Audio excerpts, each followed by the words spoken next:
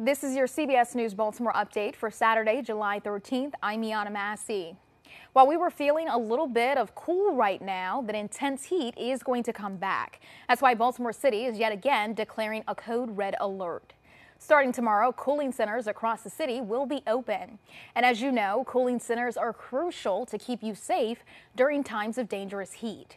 Well, so far this year, our state has reported 6 heat-related deaths, one of those earlier this week in Baltimore City. And Baltimore City aims to remove a ballot measure that would give $1,000 to new parents by birth or adoption. In a complaint filed on Thursday, the legal department argues the Baltimore Baby Bonus Fund violates state and local laws.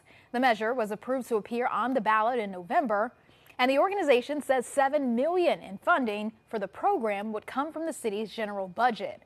But taxes would not be raised, and the lawsuit says this is unconstitutional, and the city cannot sustain the necessary funding. The president of Maryland Child Alliance plans to push back.